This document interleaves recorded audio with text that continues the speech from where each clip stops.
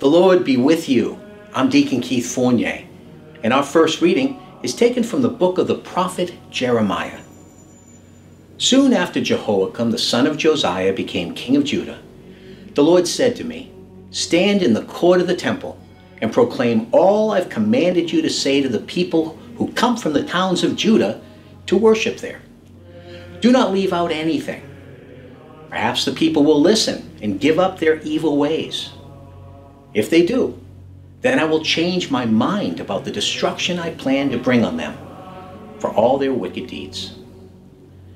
The Lord told me to say to the people, "I, the Lord, have said that you must obey me by following the teaching I gave you, and by paying attention to the words of my servants, the prophets, whom I have kept on sending to you.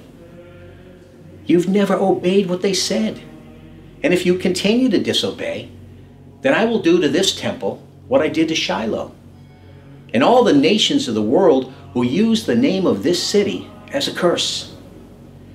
The priests, the prophets, and all the people heard me saying these things in the temple.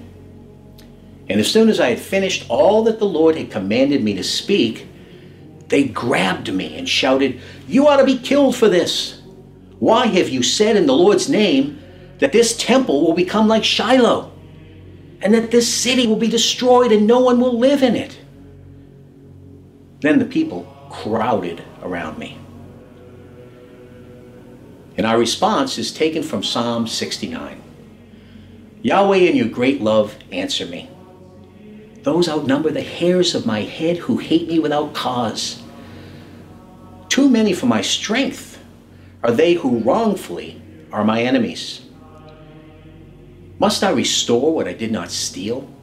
Since for your sake I bear insult, and shame covers my face.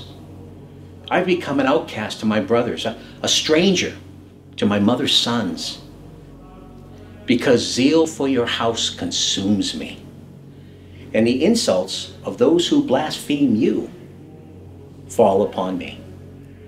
But I pray to you, O Lord, for the time of your favor. In your great kindness, answer me with your constant help." A reading from the Holy Gospel according to St. John. And many Jews had come to Martha and Mary to comfort them about their brother. When Martha heard that Jesus was coming, she went out to meet him.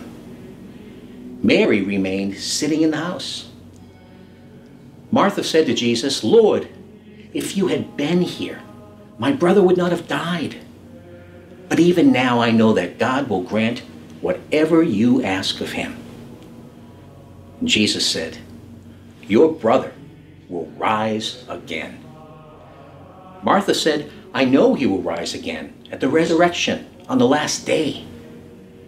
And Jesus said, "I am the resurrection. Anyone who believes in me, even though that person dies, will live. And whoever lives and believes in me will never die. Do you believe this?" "Yes, Lord," she said. "I believe that you are the Christ, the Son of God, the one who was to come into this world." The Gospel of the Lord.